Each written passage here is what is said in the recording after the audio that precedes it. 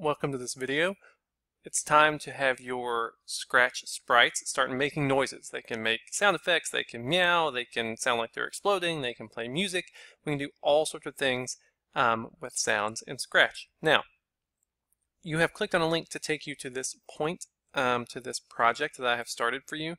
Very important. The very first thing I want you to do is press the remix button. The remix button is up here at the top. I don't have one because I can't remix my own project. You will have a button here that says remix. Press it now. If you don't press it, you won't save your work and then you'll turn in something blank and it's bad news. So go ahead and take a second, press that remix button to get started. Once you have pressed that, you'll notice the name of your project has changed to include the word remix, and that is fine. Now, here's what I would like to show you today.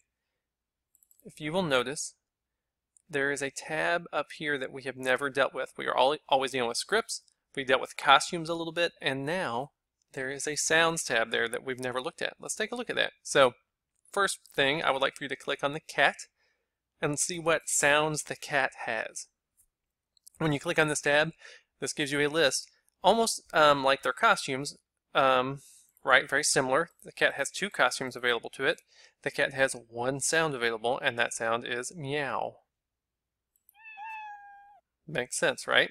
I hope you've got your earbuds in for this because your teacher's going to hate you if they hear that meow sound 1,000 times. Now, when we have our cat, I have his brain started over here. When the green flag is clicked, blah, blah, blah, blah, blah. What I would like to do is, notice there is a area for sound. Go to sound.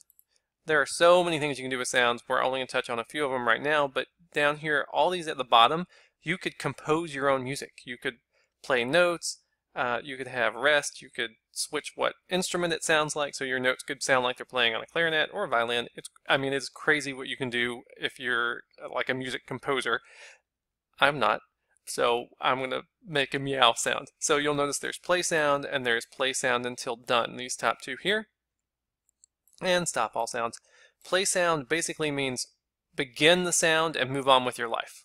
Like press play on your CD player and move on with your life. This one means press play and sit and wait until that sound has finished before you move on to the next thing. Sometimes that distinction is important, sometimes it's not. But work with me here. Let's put our meow sound right here. So basically when the game starts, the cat goes to his spot, faces to the right, says meow. Let's give it a try. Very exciting. Very exciting. Now you'll notice that there's a drop-down list right here. This would allow you to pick from the sounds that it knows. But we saw earlier the cat only knows 1 sound. He only knows how to meow. Like he's only got 1 sound in his brain. That's all he can do.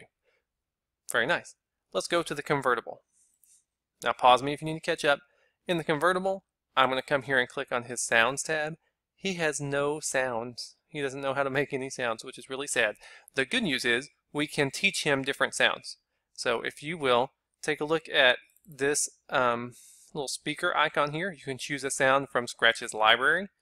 When you click on that, you have a million different sounds you could teach the convertible how to make. Let's go to Effects. And there's one that I think is really appropriate called Car Passing. So I'm going to click on it, click OK. And now that is something that the car knows how, a sound the car knows how to make.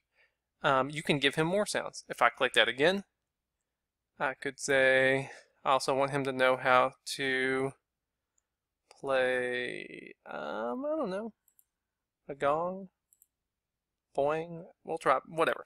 So these give him different options. Now the car is able to play 2 different sounds. Now, when I run this, I don't hear those sounds because even though he knows how to make those sounds, I've never told him to do that. So in his brain, right, you could say, play a sound, and you could choose what sound to play. Now you'll notice they're both playing their sounds at the same time. And that's alright, but that's not really what I want. What I would love to do is do a little glide. So I'm going to go to Motion. Pause me if you need to catch up. I'm going to grab this glide. I would like him to glide horizontally, which means he's going to stay at the same X. I'm just going to change, no, I'm sorry, he's going to stay at the same Y. Math.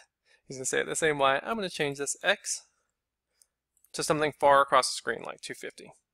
Now if I run this right now, he glides pretty fast. I'm going to change that to be slower. Very nice.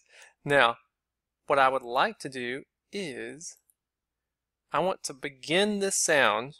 So I'm going to go to sounds, and you have two options: play the sound, play until done. Let's grab play the sound. I want to put that above the glide, and I want to play that car passing sound. So it'll begin to play that sound, but it's not going to wait for the sound to be done before it starts gliding.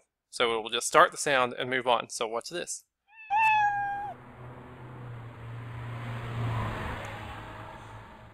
Very nice.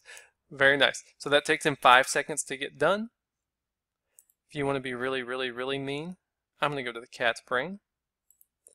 I'm going to wait about 4 seconds.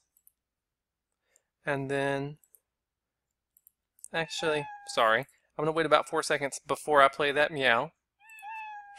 And have fun with him.